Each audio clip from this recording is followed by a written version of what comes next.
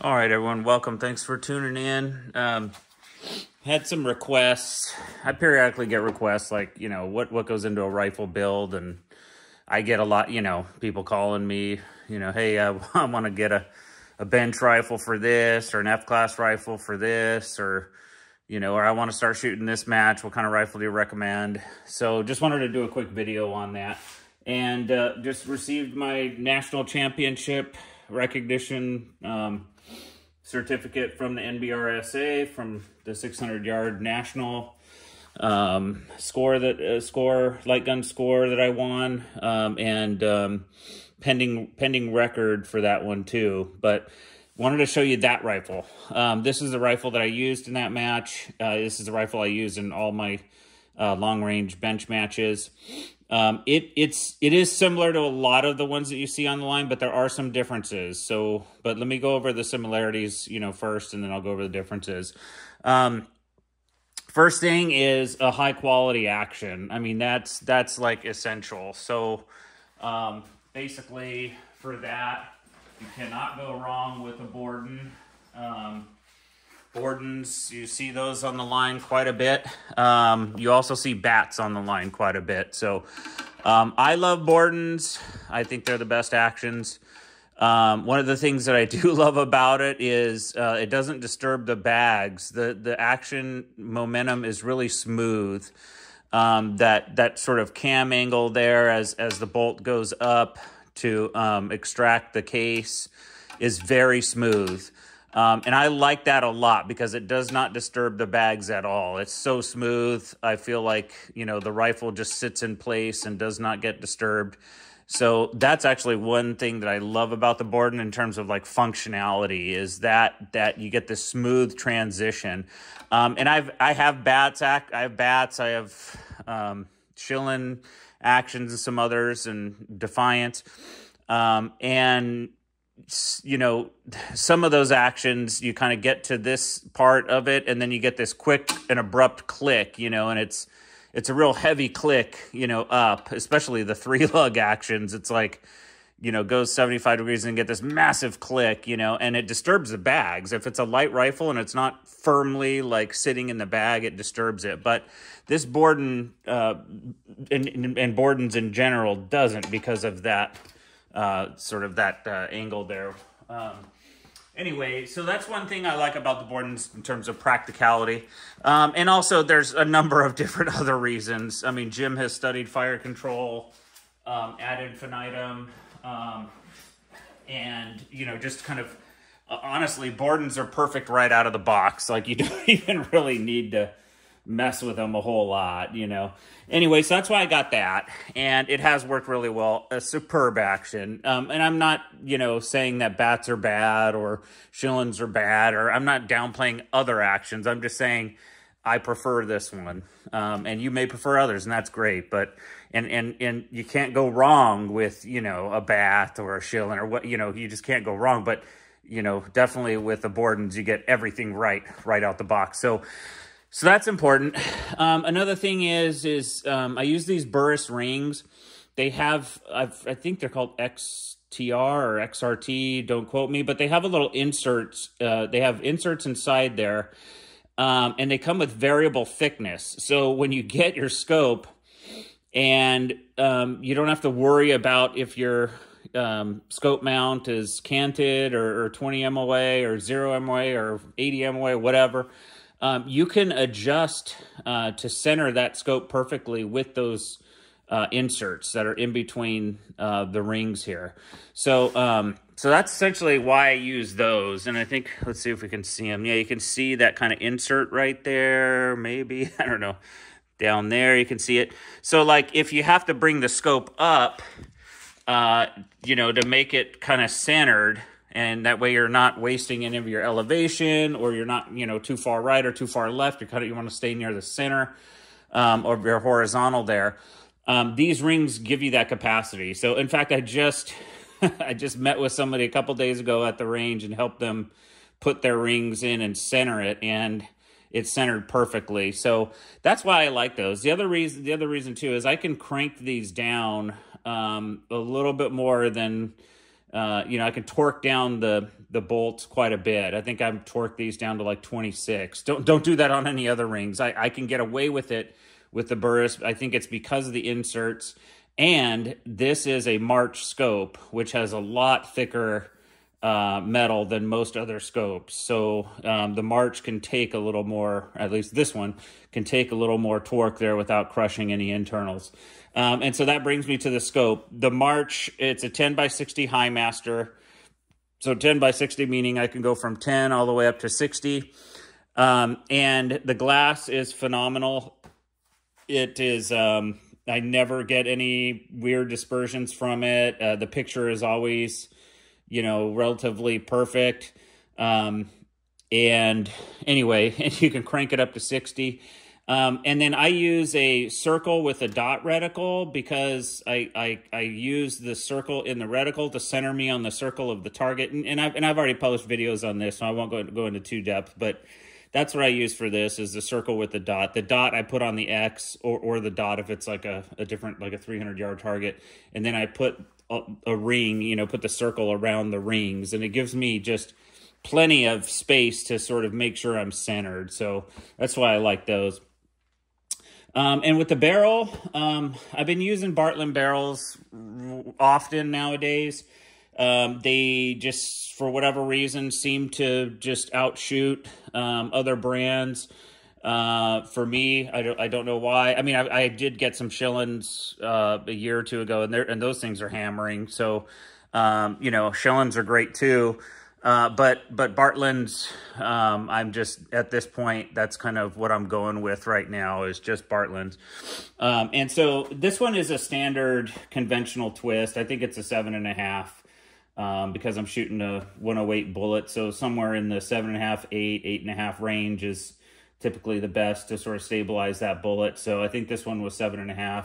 And the finish length on it is determined by the weight and the balance, okay? So, and this is a heavy varmint contour.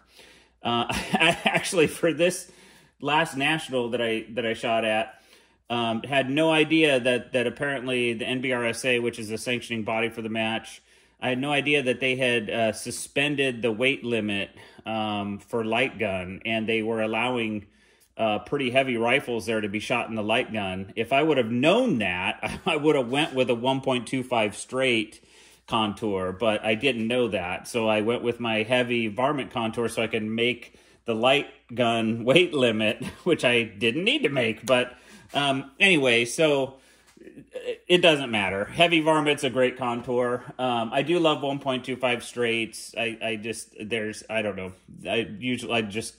To me, they perform just a little bit better, but the heavy varmint contour is, you can't go wrong. You know, it will perform well when you tune it well. So no problems there. And I think it did finish out at 29. Again, the finish length, a couple of factors. One, you know, I tell my gunsmith, you know, if you see any bends in the barrel or whatever, or you're gauging it or whatever, and you see some weird things, you see a rough spot or whatever, try to cut it out. You know, as long as it can finish out to a reasonable length. You know, I try not to go below 25 on guns where I, you know, can get 29 out of them, basically, maybe a 29 or 28 inch finish length. I try not to go below 25, but I also tell my smith, if you see anything weird, cut it out. Or if it'll cut it less than 25, then call me and let's chat about it, and maybe I'll take the barrel back or whatever. I don't know, but not the case. All the Bartleins I've gotten, you know, it's like, oh, I can finish it maximum. Okay, cool. So I think this one's got to be a 28 or 29. And again, 28 or 29 in this stock gives really good balance. If I needed to shorten it to get good balance, then I certainly would. And like I said, I have gone down to like 26 before to make weight, but I don't want to go below 25. Anyway, and here's where this setup is a little less typical, is the stock. The stock is a Cerus stock, wood stock. Most of the stocks that you see at those sort of long-range matches are this style. This is called a Wheeler LRB, and it's basically a guy named Alex Wheeler designs, basically, I think, designed this thing, and Macmillan makes the stock. and they send it to Alex Wheeler, and then he puts on these side plates here, so you get like a 4-inch forend, and then he puts his little, this is called a rudder. So when it's sitting in the bag, if you're not getting perfect forward and back, and you need to move this rudder sideways a little bit to get a perfect forward and back motion, you can adjust the rudder. I haven't had to. My bags and everything are set up really well, and my rudder is straight, and it tracks really good. It goes back and forward perfectly. So this is one of the stocks that you see at those matches. Now, here's one thing to be aware of. Once you go to a 4-inch forend, you have to make sure that your front rest is able to go to 4 inches, okay? So I use a Seb Max for my long-range shooting with these guns that are, these rifles that are pretty heavy, because that Max weighs a ton, and it can take a heavy weight rifle, no problem. You can fire it and then slam that thing forward back to battery, and that Seb Max is not going to move. It is super heavy, and it's stuck to the bench basically. And that has an adjustable, I think out to like 8 inches. So you can have a forend that's, like this, 3 inches. You can have a forend like this that's 4, one that's 5, 6, up to 8, and it'll fit on the Max. So that's one thing to be aware of. So if you do go with an LRB, be aware, you may be getting, something that is too wide if you have a fixed 3-inch top. There are companies that sell, there's some companies that sell for some rests like tops that are adjustable, so you'll just take the factory one off and then put on their brand, and then you can go from a 3-inch fix to a 4 to 5 to a 6 or whatever, and adjust it that way. But so just be aware of that when you get into these forends that are larger than 3-inch wide. Got to keep that in mind. So, and the Cerus Stock, what I like about it has these vents. So I stick my fan right there, if it's hot and I want the barrel to cool, and the fan goes right in there, cools it really quick. It's very long, and so that's another consideration with your rest. These wheelers are not long. I mean, look at it. The wheeler is probably a good 4 inches shorter. So that's a consideration. So what I have for my Max is I have my long joystick, and then I have my short joystick. So my short I use with my wheeler, and my long is what I use with the Cerus, because I'm way back there now, and I need the longer joystick. So, oh, and then by the way, that Seb Neo X came with several adjustments on the joystick. So it had all these different sized tubes that you can screw into each other and basically make it a perfect size for you, depending on whatever length of your stock is and how far your hand has to go to get that joystick. So I thought that was cool. Anyway, back to this thing. So the trigger is a Flavio. I've been using Flavios now for, I don't know, 4 or 5 years, and they just seem to just work flawlessly. Never had one failed. They adjust pretty easily, and I can get those damn things to be extremely light. I mean, to the point where I think even Flavio put a video on, maybe it's up on YouTube, I don't know, but like of him just blowing the trigger and then bam, it releases, and I've been able to do that with these, like literally adjust them to where I can just blow on it and click, So I like a super light trigger, so that appeals to me, and that's why I run Flavios. And the trigger hanger. So Jim Borden now makes trigger hangers that are specific to Flavios, specific to other triggers, probably like Bix and Andes, and I think maybe Jewel. I mean, check with them, but I'm pretty sure Jim, makes variable trigger hangers for different brand triggers. But there you go. That's the setup, and again, all number of different considerations for it. But in general, you want a scope that has a lot of zoom.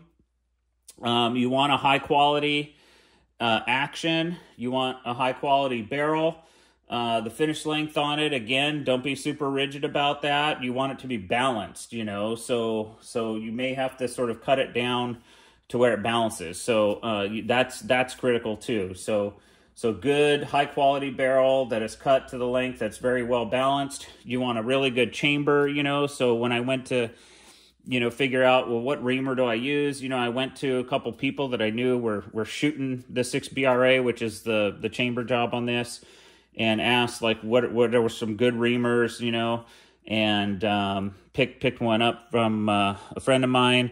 And anyway, so a good reamer too. And then a light trigger, you know, maybe you're the type that doesn't like a light trigger, and that's fine too. So you don't have to go with the super light one, but generally lighter ones, you know, when you go to gently sort of compress them, they don't move back and forward in the bag, which is, you know, a plus. You don't want anything moving that thing when you're actually firing it. So, and I fire all my bench guns free recoil. I'll do a video on that too. I know someone requested, hey, how do you shoot free recoil? I think I've already done a video on that, but I'll do a refresher.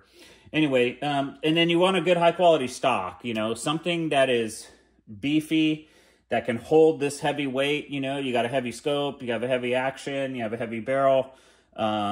You know, typically, again, the contours are usually heavy varmint contour. Many people were running a 1.25 straight. And I think that was the case because the NBRSA lacks their weight limit for light.